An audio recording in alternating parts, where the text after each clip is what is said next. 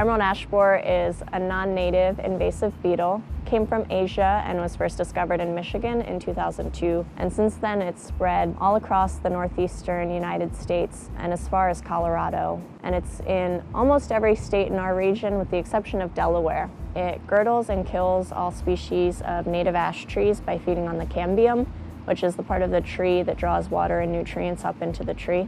It's usually really hard to see the actual emerald ash borer. The first thing you might see is woodpecker activity.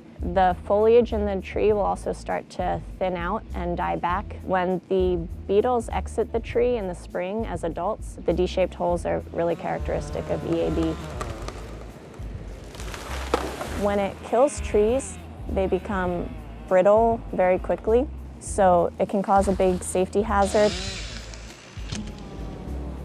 Ash trees are riparian species for the most part, which means they grow along rivers, streams, wetlands, things like that. And so they're important for protecting water quality in a lot of cases. They help to filter out sediment and pollutants from our water. We don't want to lose the filtering power of those trees.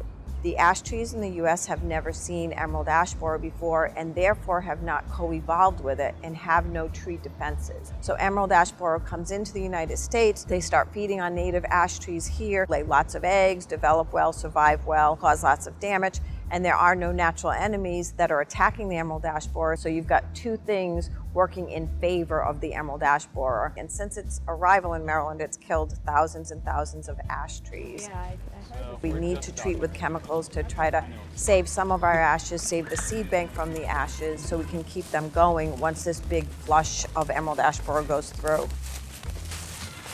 We're in the Hilton area of Patapsco Valley State Park. This morning we treated about 15 to 20 trees. We'll probably treat about that many again in the afternoon. There are a few chemical treatments that you can use to prevent your trees from dying from emerald ash borer. The most effective one is trunk injections of emamectin benzoate.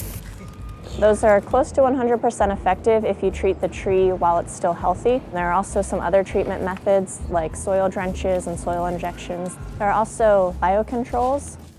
Biological control is where we use the good bugs to control the bad bugs. So there are species of tiny parasitic wasps that attack either the eggs of the emerald ash borer beetle or the larvae of the emerald ash borer beetle.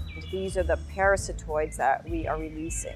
Within so many years, we should hopefully have a more ecological balance where the parasitoids are able to keep the ash borers down to a level where they're not killing so many trees. To manage emerald ash borer and reduce the impacts of it, it's not an easy thing to do, so it also involves the public not moving firewood and being aware of this issue. It's going to be a collaboration of many, many people trying to solve and resolve the problem of emerald ash borer in the most environmentally sound way that we can.